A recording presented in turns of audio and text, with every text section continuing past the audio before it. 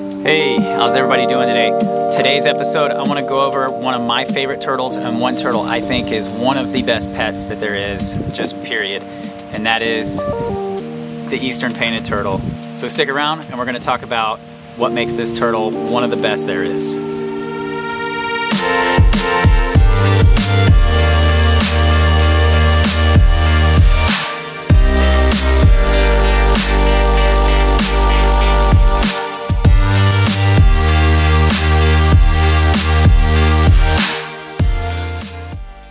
Alright, so getting into what makes the Eastern Painted Turtle one of the best pet turtles there is.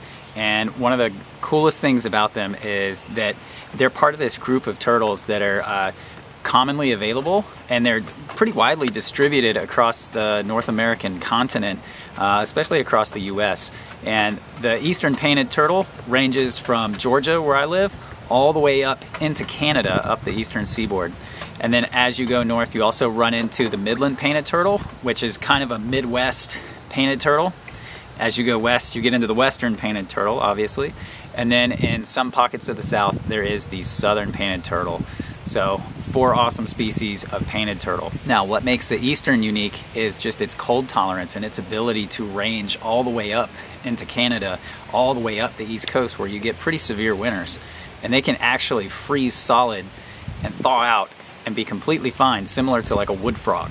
One of my favorite things about the Eastern Painted Turtle is that the adult size is not big. They're not a big turtle, they're not a difficult turtle to house. This is a full-grown female. This female has nested for me and produced offspring, and she's not very big at all. This is probably about a 5 or 6 inch turtle. She might get a little bit bigger than this, but overall, a very easy turtle to house. I know plenty of folks keep them in aquariums with no problem. Tubs, stock tanks do great. And I highly recommend, if you have a pond, put a painted turtle or 2 in there and they'll do just fine. They're not going to eat all your fish. They're not going to eat all your plants. They're pretty right down the middle as far as diet goes. So they're a really good pet turtle if you have a pond. And they're just so attractive. Look at the beautiful kind of radiating red on with the contrast with the yellow. They also have a lot of red pattern on their skin. There's like red stripes on the legs, lots of red stripes even on the tail, and they're just overall beautiful turtle and one of my favorites. An easy way to identify the Eastern Painted Turtle from the others is that the scutes are actually arranged in straight rows across the back, whereas most other painted turtles, and most other turtles for that matter, the scutes on the back are kind of alternating. Painted turtles are the only ones where they actually are in straight rows across the back, and they're highlighted with this kind of pigment right there.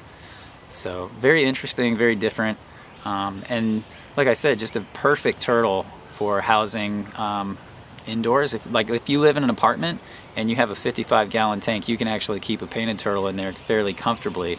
I always recommend keeping things outside with as much space as possible, but similar to like a musk turtle, these guys do really well, and do well in groups and social situations with other turtles. I've never had any issues of aggression with painted turtles. These are my baby Eastern Painted Turtles, and these guys are just so tiny.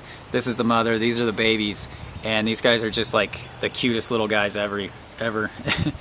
I got a total of 5 of these this year, and they really are just like kind of the cutest little monkeys. And I'm gonna move these into their own little baby turtle setup, and then when they're a little bit bigger, maybe find them some new homes, because I'm sure she's not done laying eggs.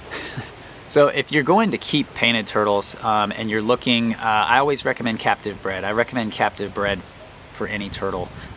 These guys should be readily available on some classifieds. Classifieds I recommend is kingsnake.com classifieds, fauna classifieds. I think Facebook used to do that, but I think it's against Facebook's rules now, so I'm not going to tell you to go there. But you may find people rehoming pet turtles. So rehoming and captive bred is always the way to go. If you get a little baby like this, just remember he's going to need a smaller setup, and maybe, they're a little goofy when they're young, so maybe don't make the water too deep. For these guys, I would do about 4 or 5 inches of water, and then plenty of things for them to crawl out on so that they can bask and get completely dry. Kind of see all those cool colors and cool pattern that she's got. Just a beautiful, beautiful turtle.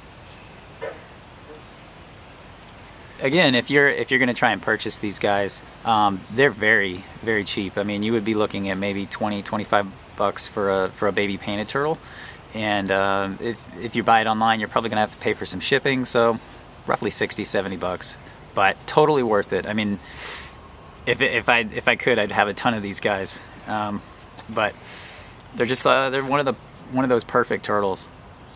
My buddy Bob lives in Illinois, and he actually breeds and repatriates Midland painted turtles in Illinois, and he's done a really good job with those and gets reliably, you know, nests every year and raises those up. Now, telling the sex on painted turtles is actually pretty easy. It's very similar to other cooters and sliders in that the males are going to have longer nails and a longer tail, and females, which this is a female, so she doesn't have long nails and she doesn't have a long tail. And females typically will be a lot more like a little more domed, a little more rounded, whereas males will be flatter. So that's another way to tell the difference between males and females. And they will breed almost year-round and mate and lay eggs. As far as laying eggs, they typically are going to lay in the spring and early summer and in the fall. The eggs that I got from this girl, she had laid in the fall, or laid in summer and hatched in the fall, and then they overwintered in the nest. So that was pretty cool. And that's something that a lot of turtles will do, is that babies will actually overwinter in the nest.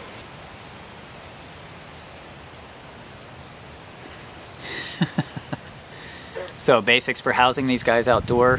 If you do have a pond, you do want to have some kind of visual barrier. As you can see, my pond here has, I do 2x10s, one on top of the other, and it creates a nice tall visual barrier they can't see on the other side, and they're sunk into the ground, so they can't dig under them.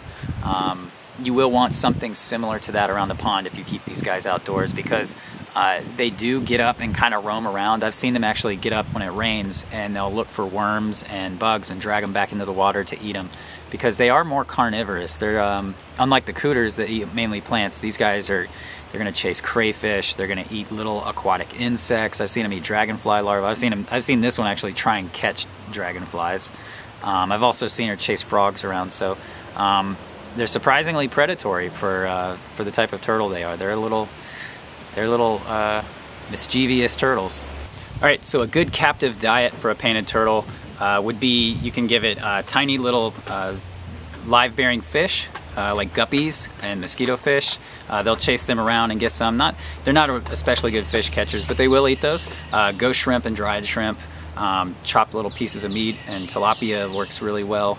And then also any of the pelleted diets are going to do a painted turtle just fine. I always recommend Missouri and Zoo Med Aquatic.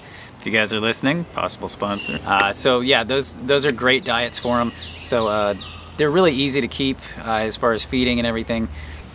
So when they lay eggs, the typical clutch size for a painted turtle is anywhere from about 3 eggs all the way up to about 6. Mine just laid 5 eggs, and that's about the normal clutch size.